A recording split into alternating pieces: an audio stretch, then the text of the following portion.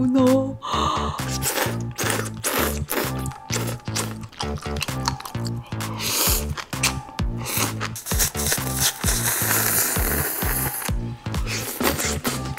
아니 오늘 어쩔 거야? 오, 문어 해물찜 있다.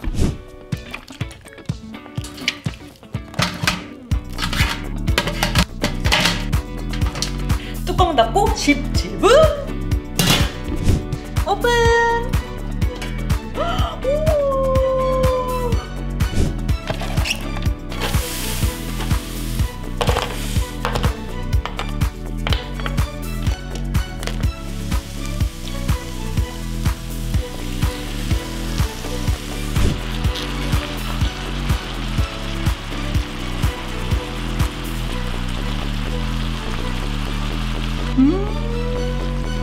매콤한 향기 완성!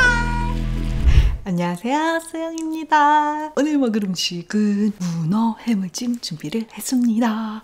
양쪽에 예쁜 꽃게들 있고요. 앞에 해산물 있고, 옆에는요 불닭 마요 참치 주먹밥 준비했고요. 그리고 오늘 같이 곁들여 먹을 사이드 음식으로는요 어니언 소스, 바질 페스토, 간장, 그리고 구운 김 준비했고요. 마요네즈도 새로 하나 사가지고 한번 놔봤어요. 자, 그럼 음료부터 뗄까요? 탄산수.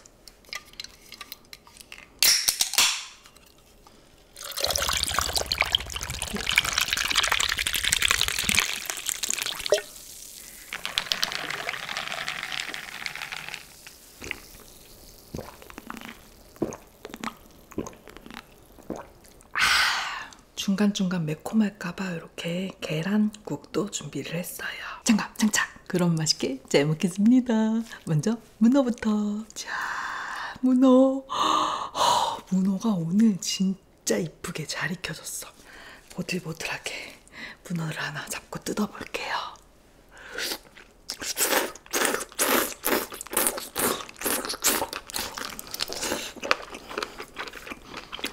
오,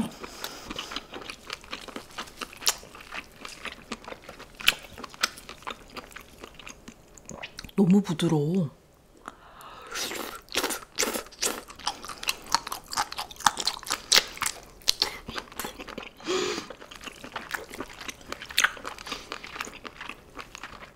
우와.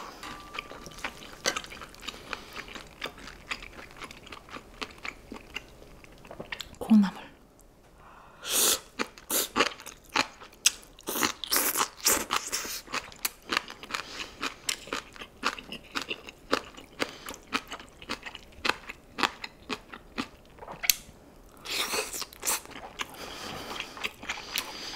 우와. 오잉? 우와. 우와.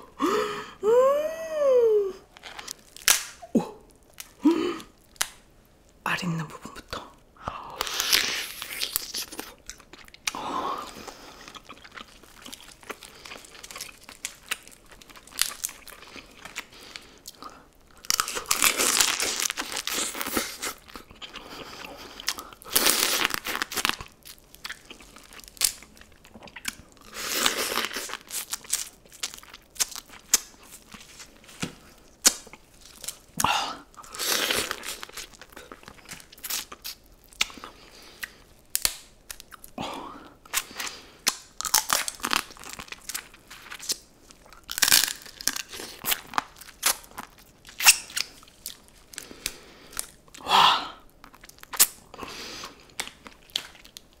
너무 맛있어. 일단 알을 이거 좀 부셔주고요. 살짝 이렇게 넣어가지고 세상에 먹기 편하게 잘라놓고 여기에다가 문어를 송송송. 얼마나 고소할까. 이렇게 참기름을 살짝 조심스럽게 콩나물로 싸가지고 어떡해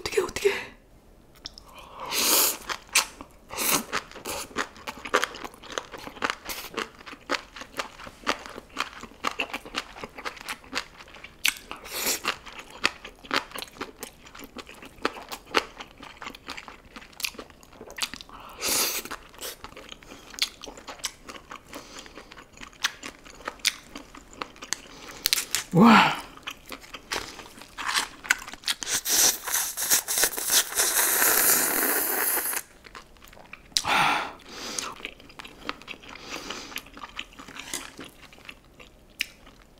거의 천상의 맛이다.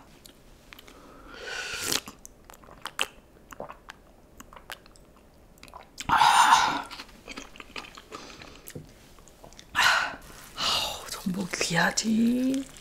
보양식이지, 보양식. 어니언 소스 풍덩 찍어서.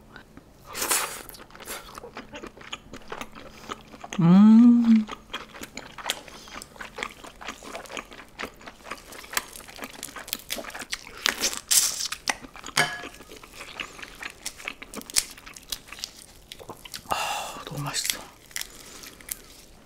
자, 요거는 싹 올립니다. 자, 새우 딱 올리고 주먹밥, 콩나물 살살살살, 마요네즈를 살짝 짜줘요. 싸서 어떡해, 너무 맛있을 것 같아.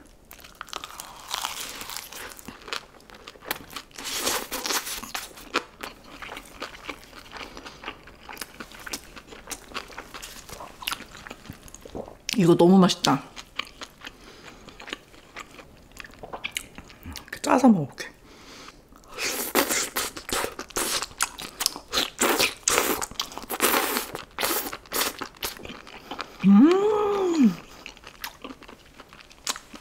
완전 잘 어울린다.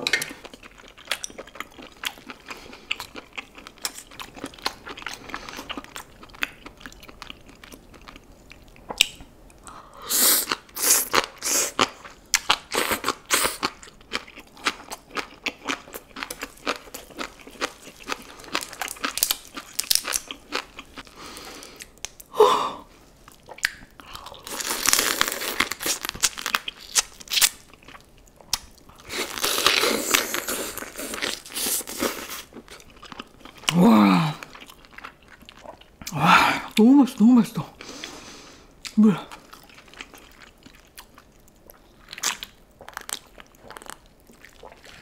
아니, 오늘 어쩔 거야? 주먹밥에다가 바질 페스토를 준비했거든요. 이렇게 바질 페스토 살짝 올려요. 전복 위에다가 이렇게 올려줍니다. 이렇게 해서 먹어주면 돼요.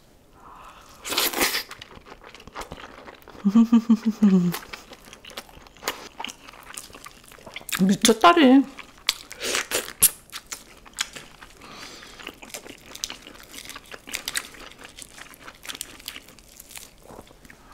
소스 자체가 맛있으니까 사실은 안 찍어 먹어도 되는데 좀 다양한 맛을 위해서 또 준비를 했으니까 간장 소스 살짝 콩 찍어서.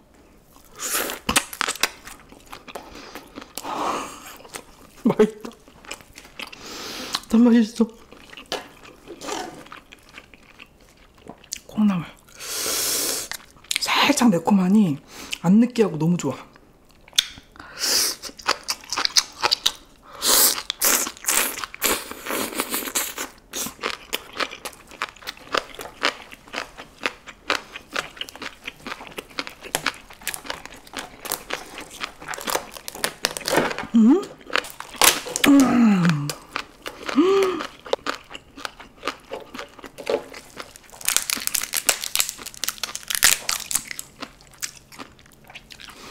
아이 보이세요?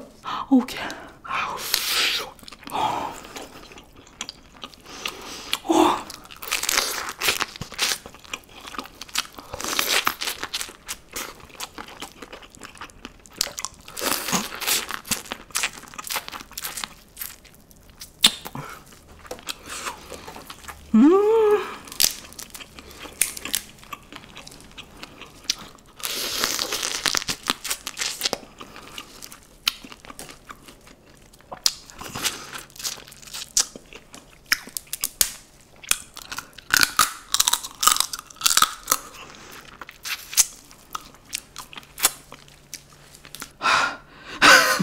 전투적으로 먹고 있어.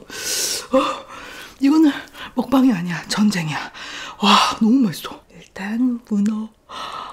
오늘 문어가 완전 쫄깃쫄깃해. 요거랑 주먹밥이랑 야무지게 먹어야지.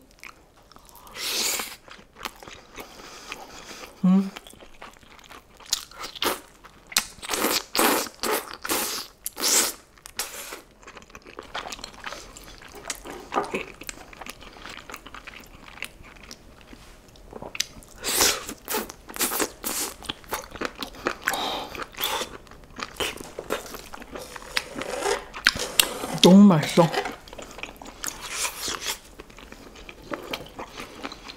콩나물.